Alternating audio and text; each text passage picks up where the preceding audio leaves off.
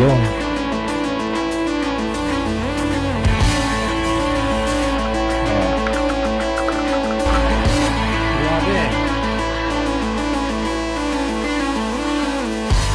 Muna di tayo magaling. Ito mga tips na kailangan natin. Pag-uusapan natin ngayon. Turo sa pa.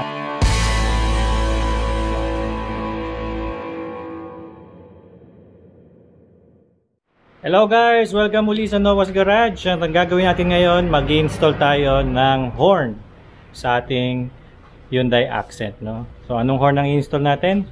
Ito. MXR Performance. Okay, so natatandaan ninyo na nag-install tayo ng performance filter sa ating Hyundai Accent, ganun din sa Montero natin. Ang brand na yon ay MXR din. So meron silang horn. So tinest ko kasi ito doon sa kanilang shop at na-impress ako, kaya nag-decide ako bumili nito at ilagay dito sa ating Hyundai Accent. So ang kaibahan nito doon sa in-install natin sa Montero natin, kasi yung sa Montero super bass yon, no? Ito naman ay Super Tone at 118 decibels siya. So ang kaibahan nito, matining siya, no? Hindi siya bassy. Okay? At ang kagandahan nito, itong MXR na ito, meron din silang ino-offer na harness, no? Yung mga wires. So mamaya buksan natin ito, no? At meron ding wiring diagram dyan, no? Kung nalilito kayo sa mga relay, kapag bumili kayo ng horn harness ng MXR, hindi kayo malilito, no? Kasi meron siyang diagram at naka-setup na siya. So hindi nakakalito. Ang mangyayari niyan parang plug and play lang. Kailangan natin ng relay kasi isa lang ang horn ng Hyundai Accent. So kailangan talaga ng relay diyan. So ito ay 118 decibels, 100% pure copper, waterproof siya guys, ano. At siya ay 400 Hz at 500 Hz dual tone. So napakalakas na ito. So mamaya i-test natin 'yan, ano. Bakit ano diyan? 3-year warranty rin siya. Okay? So naka-post sa inyong screen yung link kung saan kayo makakabili niyan, pati yung FB page nila. Okay? Nilalagay ko rin sa description. So para ma-install natin yan, kailangan natin baklasin itong bumper niya, no? So marami akong videos kung paano baklasin yan, lalo na yung intercooler video cleaning natin. So lilink ko yun sa inyong cards para malaman ninyo, makita ninyo kung paano i-baklasin itong front bumper ng Hyundai Accent. So basically, tatanggalin nyo lang ito, yung mga pin na yan, yung mga bolt na yan. Tapos merong screw dito sa gilid, magkabila yan, merong screw. Tapos merong mga pin dito sa ilalim. Okay, so i-forward ko na ito para mabilis tayo, ano.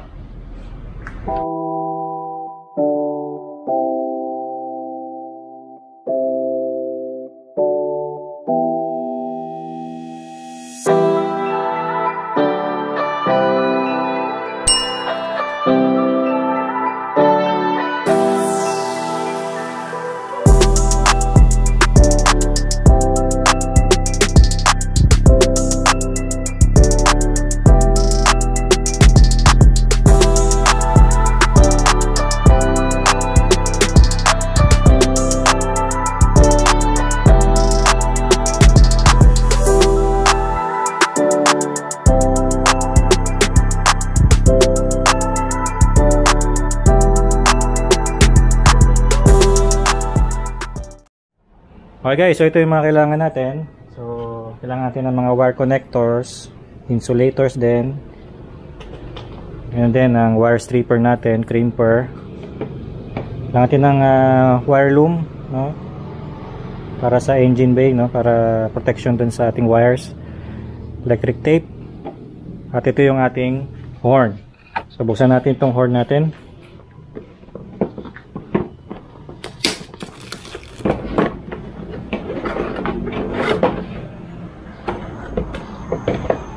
So ito siya guys.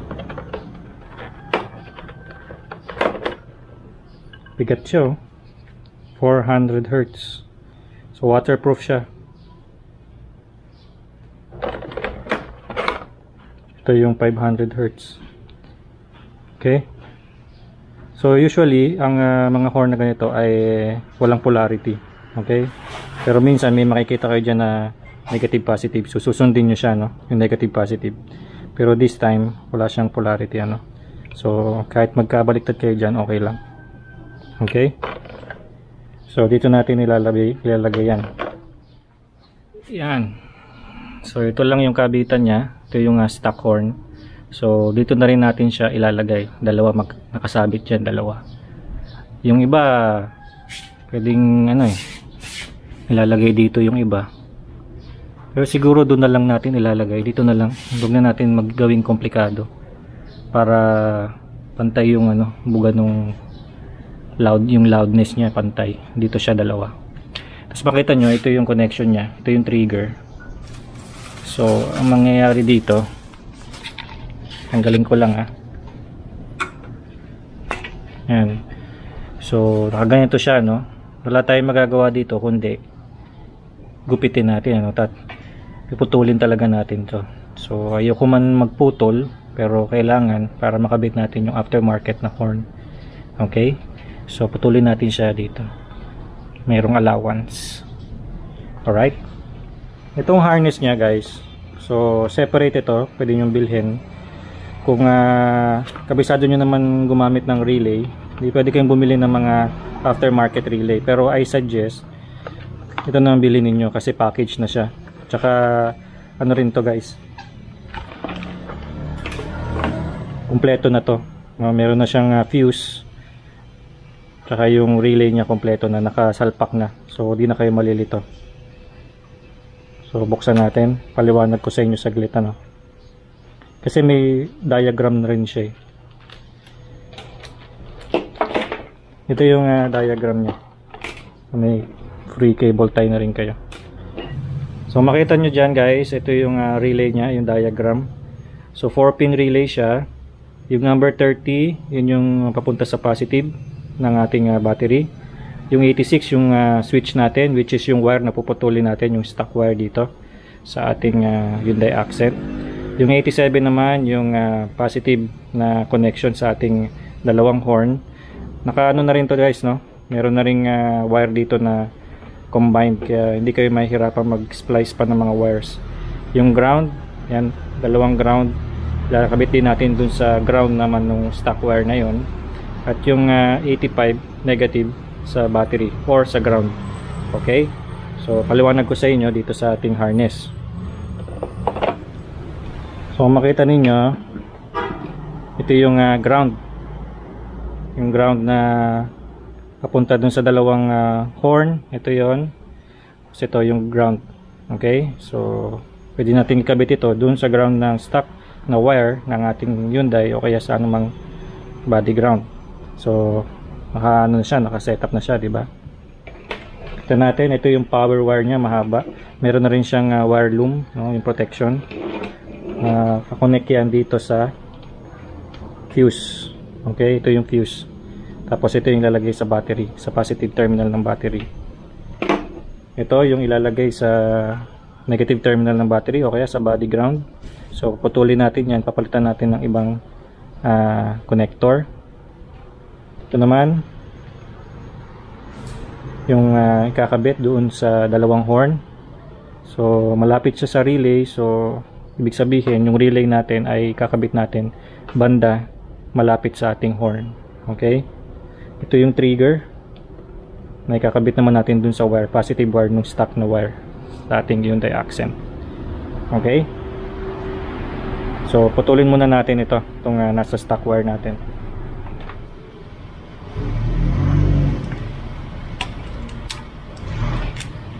Yun. So dalawang wire lang yan, no? Kung mapapansin ninyo.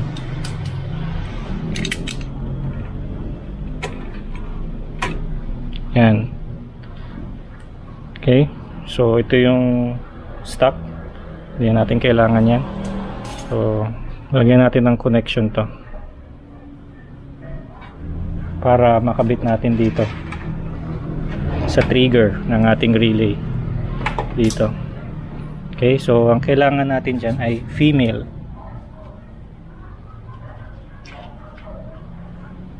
Ito. Subukan natin. Pwede. Pwede, no.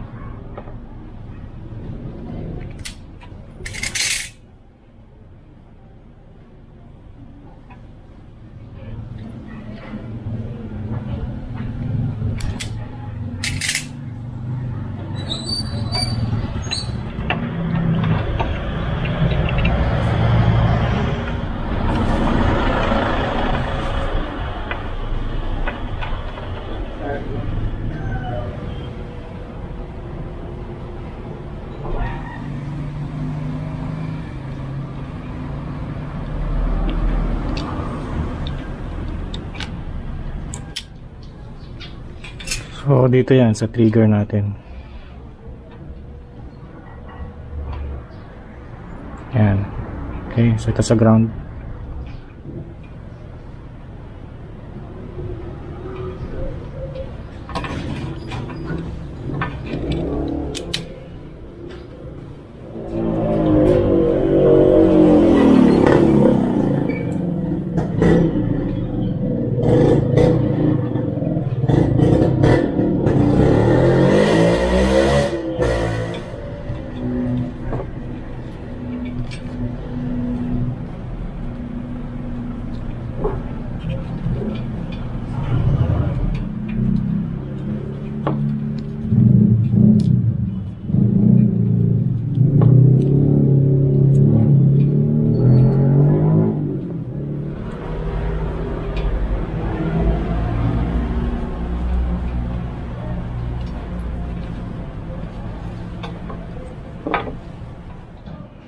So, kinabit ko na dito sa isang horn natin.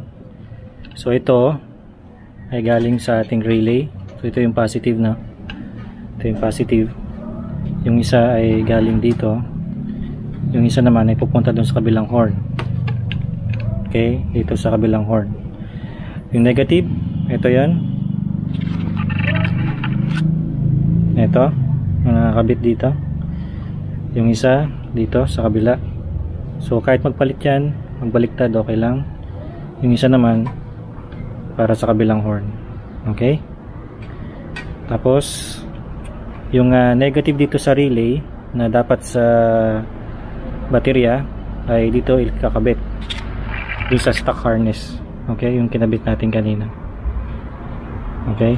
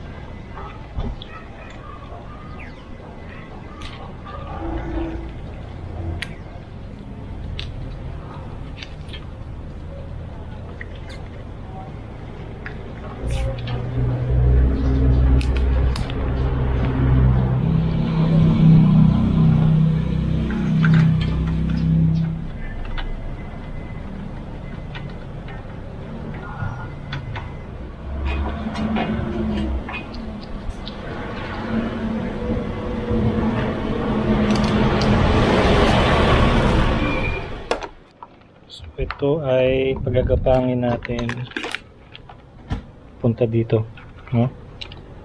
Ayun, lulusot natin dito. Lulusotin natin dito, ha? Ganun.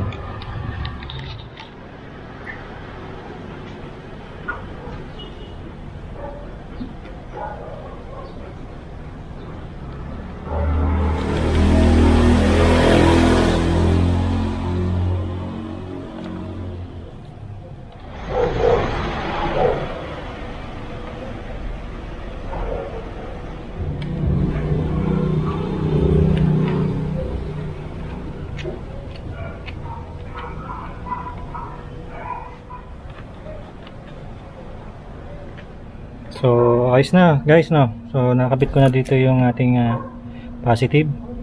Yan, nakasecure na yan. Walang tinatamaan na mga hoses yan na wire. So naubusan na ako ng wire loom kaya binalutan ko na lang ng electrical tape. Yan, kung nakikita nyo ba, dito siya. Tapos yan, magapang dyan. Yan, ito nyo, lalabas dito. Ito yung isang horn natin. So makita nyo na maayos yung pagkakabit natin, no? May wire loom pa yan, hindi yan tumatama dito sa ating intercooler tsaka sa condenser. Malayo yan, hindi siya tumatama, di ba? Tapos yung second horn natin nandito. So kanina nilagay ko siya dito sa ilalim, kaso nagba-vibrate siya, sobrang lakas niya, no? Nagba-vibrate siya, so kinabit natin siya dito. So sana hindi siya sumasagi sa bumper. Okay, yan. So kabit natin yung bumper.